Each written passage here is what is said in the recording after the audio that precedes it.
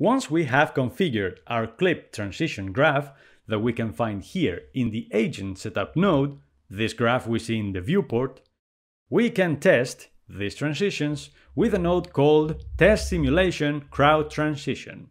This node is like a mini .NET, a mini simulation inside our geometry node, and we use it to test our transitions and see if everything works fine without having to create ourselves the whole simulation. The first input is asking for agents, so I'll connect here my agent prep node, which is the last one in my agent node chain. The second input is asking for a clip transition graph, because this node is going to test transitions, so it needs to know how to manage those transitions. The third input is asking for a terrain, but in this case, I don't have one. And the fourth input needs the clip properties. Let's display now the node and see what we get.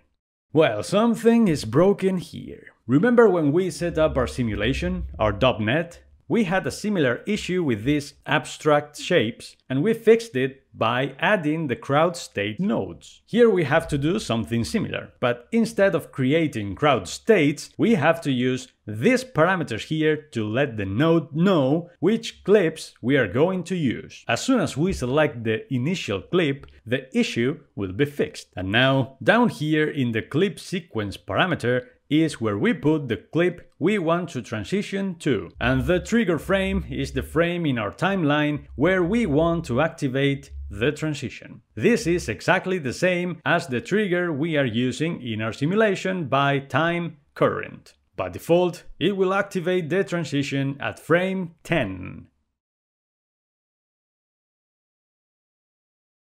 One of the things that stand out is that our agent is now red. If we press play, we'll see that our agent will turn to different colors. It starts being red, then it changes to an orange, mustard color, then it has this yellowish pistachio tones, and finally turns green. What is this chromatic madness? Let's go to the Guides tab, and here we have the meaning of these colors. The red color, by the way, you can change this color if you don't like the default red.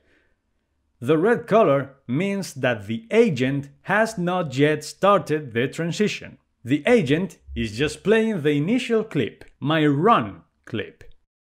The orange color means that the agent has received the command to transition to the second clip. The trigger frame is set to 10.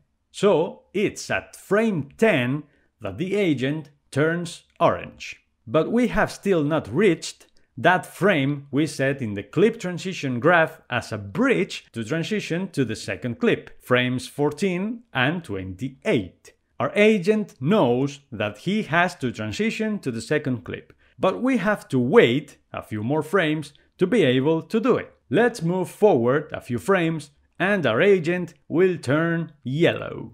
The yellow color means that the agent has reached a frame where he can finally transition to the next clip.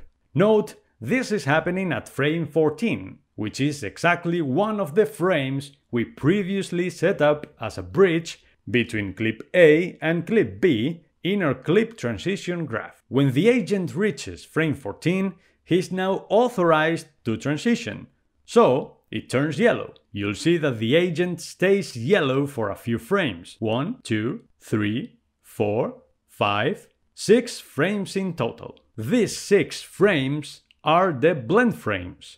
Those extra frames we use to make our transition smoother. And finally, when the transition is done and the agent is playing the second clip, it becomes green. As you can see, this node is very useful for troubleshooting our transitions, because thanks to these colors, we can know exactly which parts of the transition we need to improve. So, this is how we test our transitions using the Test Simulation Crowd Transition node.